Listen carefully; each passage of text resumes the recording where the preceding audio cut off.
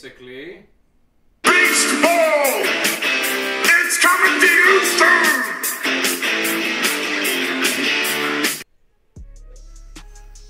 What's going on, Brews? Welcome to essentially part 2. Last video was sealed booster boxes. This video is the raw Sword and Shield cards.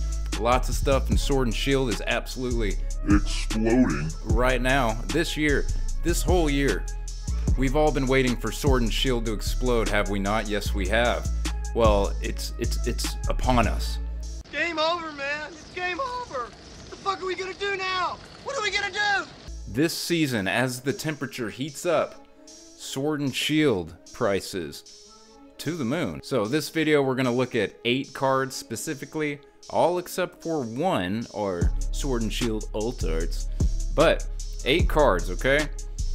Stick to the end. I'm going to tell you, there's some stuff I want to talk to you guys about. I want to have a little heart-to-heart with you guys about all this pump stuff that's been going on.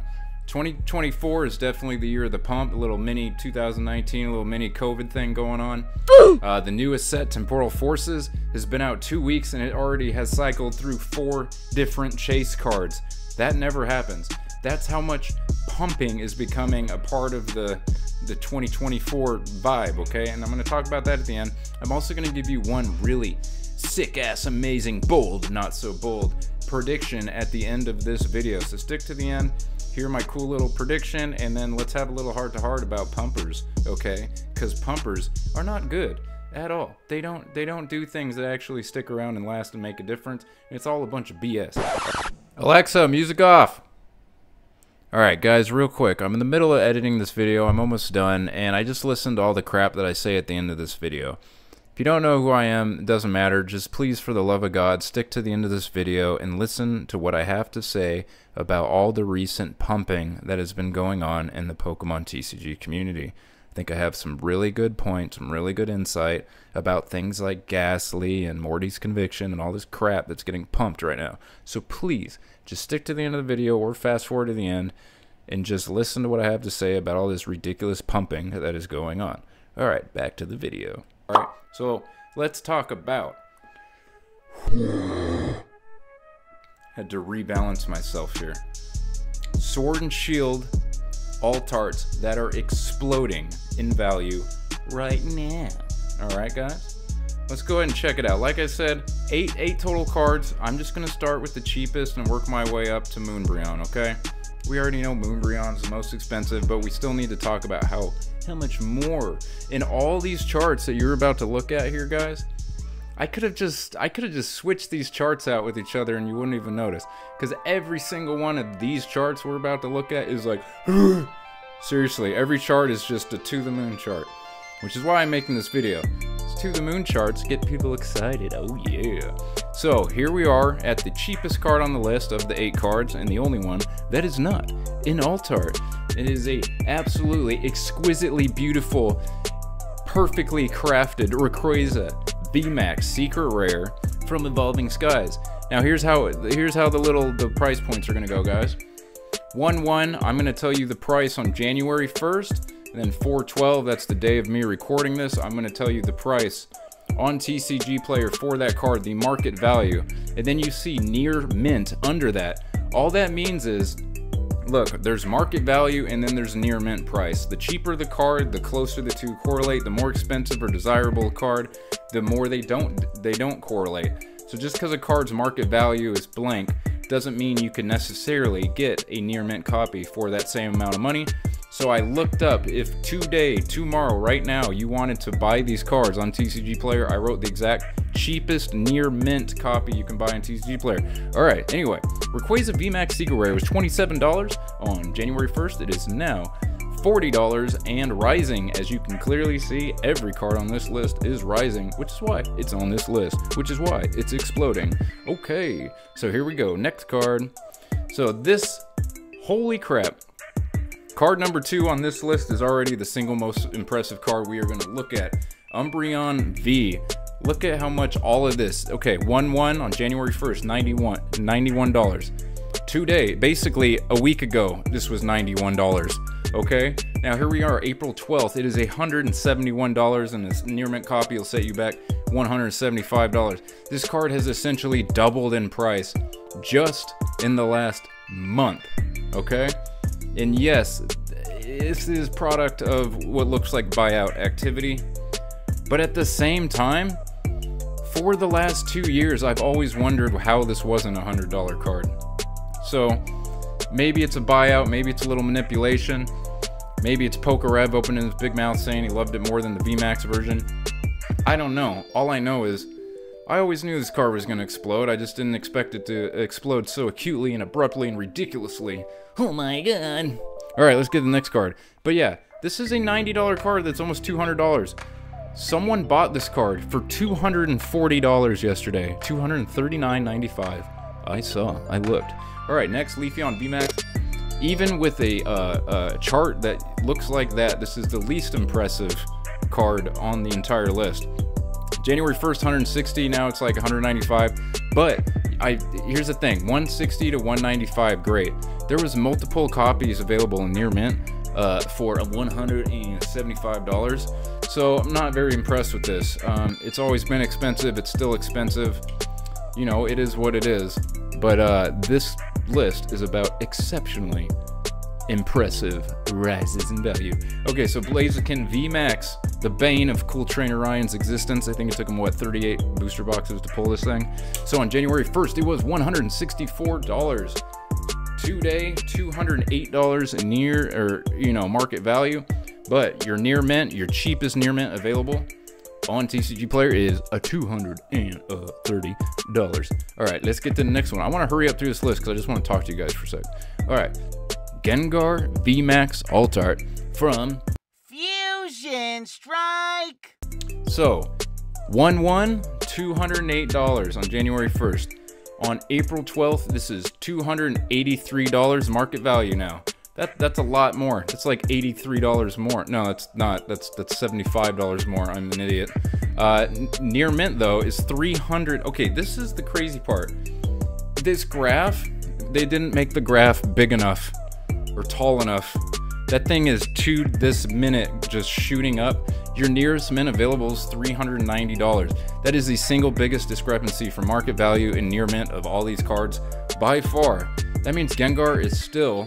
By the way, hold on, let me stop real quick. Look at above Gengar's head. What do you see? You see a moon. Okay, I'm just saying. There's Moonbreon. Little Moongar. Little Moongar. Moongar. Gen Moon? No, that doesn't work. Alright, let's just hurry up and get to the next one. Hoo-yah! Giratina V from the LO, the Lost Origin. So this card is one of the few cards that has just been steadily, healthily, just doop doop doop doop doop all year long. All these other cards, it's like just in the last months they went crazy, but this card just all year long has been doop doop doop doing its thing, Stairway to Heaven, basically. All right, so Giratina V Alt Art, hate it or love it. It is a near mint copy. It's gonna run you about $300. So what was it, $240 on January 1st. Now, okay, so, I mean, we got a $60. That's not too bad. All right, Rayquaza VMAX Alt Art. On January 1st, you're talking $240. Today, you're talking market value $308. Near mint, $300. I found a bunch of copies for $300. So I don't be too worried about this right now. It's been expensive for a long time, and it hasn't really gone too... It has its ups and downs.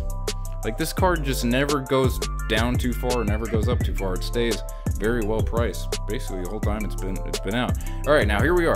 Okay, so Umbreon VMAX Alt Art on January 1st was $540. Today its market value is $700, and a near mint copy is $750, and then $775, and then $780, and then it shoots all the way up to $850. Okay, so there you go. So there's 8 cards, 7 of which were Alt Arts, 1 Secret Rare, that just honestly, other than Giratina V, just in the last 2 weeks, 3 weeks, have really just absolutely started to, like, really lay it down. Like, we're talking to the moon on a lot of these. Okay, so, yeah. Oh my god. Alright, so there's two things I want to tell you guys about. One thing, I wanted to give you a little prediction, okay? Prediction. Gengar VMAX. Gengar VMAX from Fusion Strike. 1 year from today, I think will be the undisputed, hands down, just not even close, second most expensive card from the Sword and Shield era. Okay? Ooh, big whatever. What I'm saying is, I think a year from today, Gengar VMAX from Fusion Strike will be a $500 card. I think we all know we got Moonbreon way up here, and then it's been like Rayquaza and Gengar kind of way down below. What I'm saying is, I have seen a million Moonbreons, and I've seen a million of these Gengars. Every time I see the Gengar, my jaw drops to the floor. The Moonbreon, I'm like, meh, meh. You serious? So I'm just saying, like, the Gengar is visually stunning. It is, Fusion Strike is going up. Just go watch my last video. I'll link it at the end. But $500 as a firm 100% number 2 chase card from the Sword and Shield era, known for alt arts. I think it's absolutely safe to say Gengar is a $500+ card. I think it's going to be Umbreon at $900 here soon, Gengar at $500, Rayquaza at $350, maybe $400, and then Blaziken, and move it on down. Anyway, okay, so that's just my fun, just for funzy, my prediction. But here's what I want to talk about. I want to talk about pumping, all the crazy pumping that's going on just in the last few weeks. From whether you're talking about this Umbreon V that is just exploding unnaturally, just all because of PokeRef. It's all PokeRef's fault.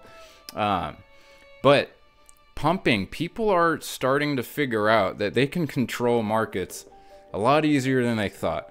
Just by natural whatever, you might think you can't really affect the market that much unless you have a ton of money. But here's the problem, and here's why I wanted to bring this up. And let's use Temporal Forces as a perfect example. Temporal Forces has been out, what, like 2 weeks, 3 weeks? Iron Leaves was the chase card. And then Iron Crown was the chase card. And then for one afternoon, Ghastly was the chase card. And now Morty's Conviction is the chase card. All 4 of these are subject and because of buyouts, because TCG player buyouts, okay? And I want you to go look at Iron Crown now versus a week ago. Look at Ghastly now versus a week ago. Look at Morty's Conviction next week versus what it is today. These buyouts are very acute and usually don't last very long at all. All it is people get on TCG Player and they look for semi-popular cards that don't have a large amount of listings available. They buy them all up, and then naturally they get relisted for a higher price. The problem with this and why it works so well is because the entire Pokemon community leans way too heavily on TCG Player for all their market price data. If it sells out on TCG Player, it unnaturally sends a ripple effect throughout the Pokemon community that is completely unrealistic, unnatural, and that is why a week or 2 or 3 weeks or a month later, that price that got pumped always goes back down to what it was, okay? So all I'm saying is, people finally found out that they can make very small but very impactful changes in market value on certain cards just by buying them out on TCG Player. Why? Because we, you, me, we all rely way too heavily on TCG Player for our market data. So a lot of people are having fun right now, buying out cards on TCG Player, making headlines, just doing things, whatever. Like, this is temporary. And anytime you see a card that looks like it's getting pumped, bought out, unnaturally shooting up, just stay away. Just forget about it. Don't even look at that card for a week or 2 or a month at most, okay? Because when you check back in a couple weeks later, the card is going to be like it never even got pumped to begin with, okay? Now, that might not be the case for Umbreon V, because that card should be worth more than it is. But all these Temporal Forces cards, no, okay? No. Alright, no. No. Alright, guys, that's all I got. Like, comment, subscribe, and I'll see you on the next one. Deuces.